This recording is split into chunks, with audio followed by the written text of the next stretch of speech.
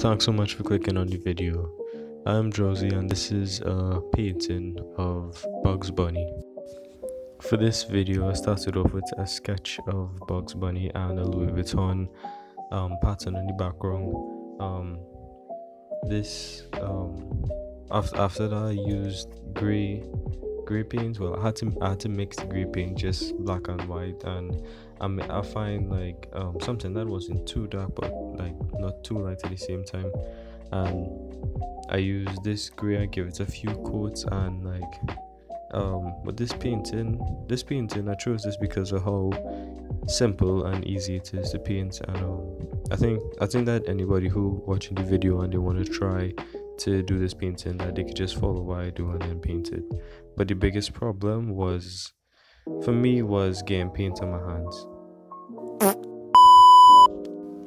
But that's just a part of painting. If you're painting, you're bound to get paint on your skin or somewhere at some point. But the nice thing about acrylic paint is you could always fix your mistakes. Well, most of the time you could fix your mistakes. Just put some white paint over it and then start over. Or just like the small area where you make the mistake, just put some white paint and then paint over it.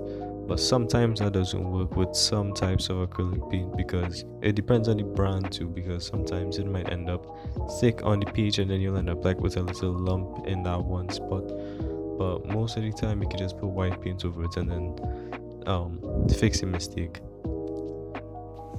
For me in this case, my mistake in this piece was buying this type of yellow paint. I shouldn't have used this type of yellow acrylic paint, because the problem with it is, even though I paint multiple times over the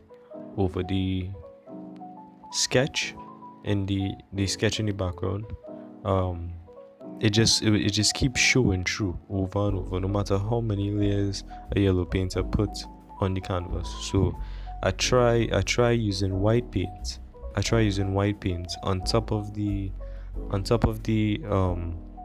sketch, and then using yellow paint, another layer of yellow paint, and eventually it worked. It needed like two coats of white paint, but the problem with it was it ended up with a lump on the canvas where that was happening. It's nothing big, so like at least it wasn't too bad. But that is something that I would like to avoid. So the next time I would just avoid using this type of yellow paint on the whole. The other colors was alright though. I didn't have any problems with the other colors, but something was wrong with this yellow. So the next time I'm buying paint, I'll have to be mindful of that and see if I could use paint that would actually cover the lines in the background or the lines in the sketch. The process, the steps I took in this painting, it very easy and it very simple. First, like I said before, you have to do the sketch, and then the next thing I did was, before I did line art was the last thing that I did, because usually most artists would do the line art first, and then use the colors and then fill it in. But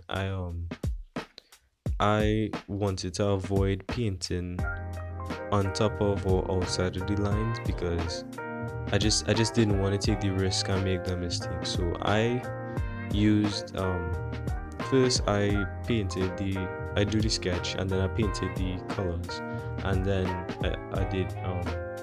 then I started doing the line art.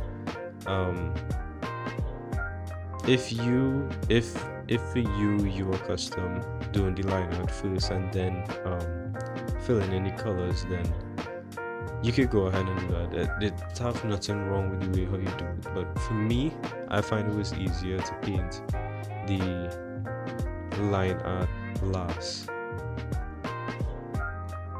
And I had almost forgotten about this.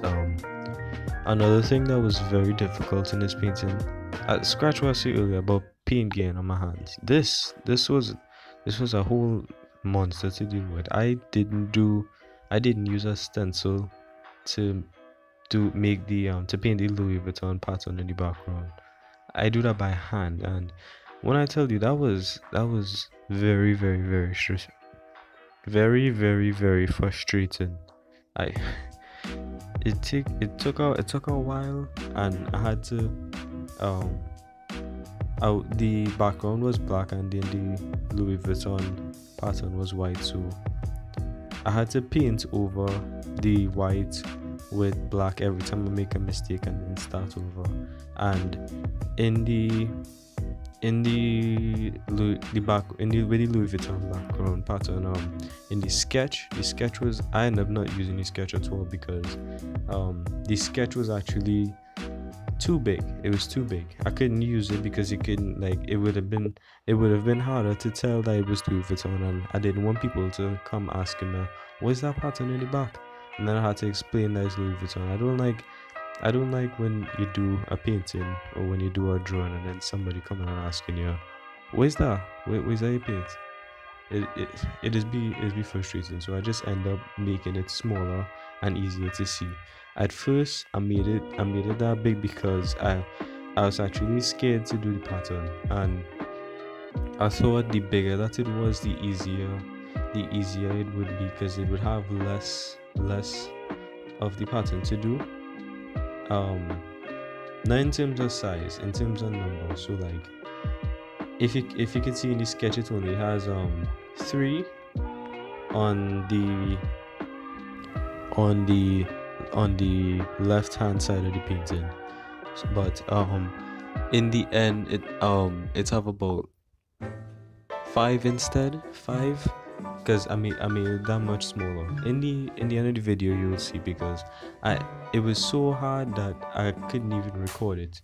Usually when I'm recording, the camera right next to my head, and then I can't really put as much detail into my work as I would be if the camera wasn't there. I like to, when I paint in person, I like to get very close to the canvas and see all the little parts on the canvas that missing paint or need more detail. And in this case I really needed to do that, so I just wasn't able to record that part of the painting, but I did do it by hand. And if you look closer, you'll be able to tell too.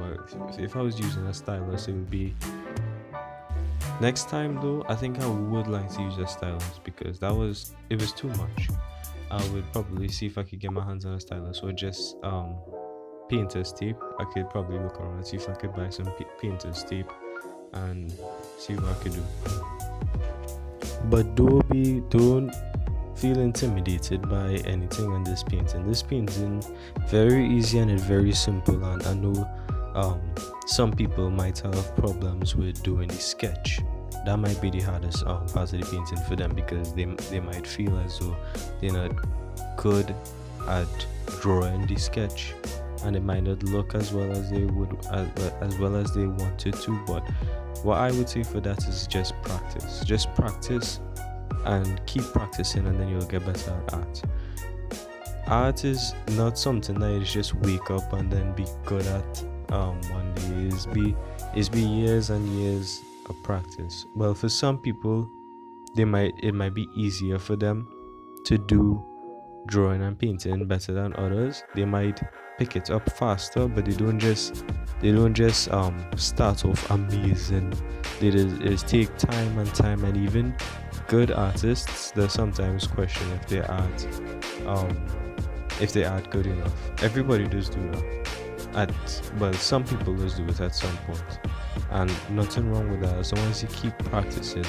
If you want to get better at art, keep practicing. Don't just give up on it and say that it's not for you. If you enjoy doing it, then I would suggest keep practicing. If it's not for you, if it's not something that you really enjoy, then that's alright too. But if you want to get better at it, just keep practicing. The last steps I took in this painting was painting these areas, giving it a second coat, and then painting the Louis Vuitton background. And that's the end for this video, so I'll see you in the next. Bye.